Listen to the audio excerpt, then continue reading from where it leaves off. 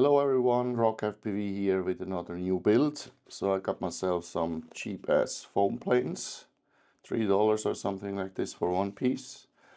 And then I still had some Betafpvf411 flight controllers lying around.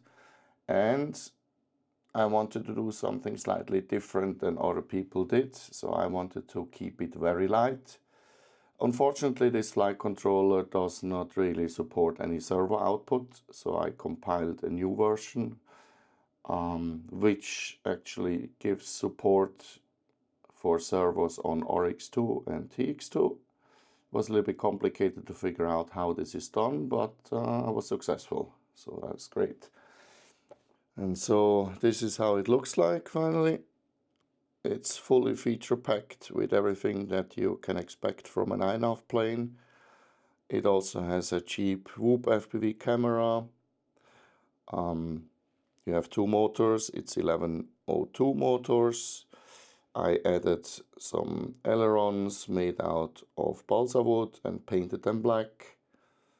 I added two servos, 2G servos actually, just as I said, I want to keep it light. At the back as well a servo,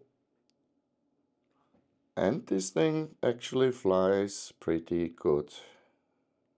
I use Betafpv 450 mAh batteries, 1S, and I just simply attach them with Velcro to the bottom of the plane.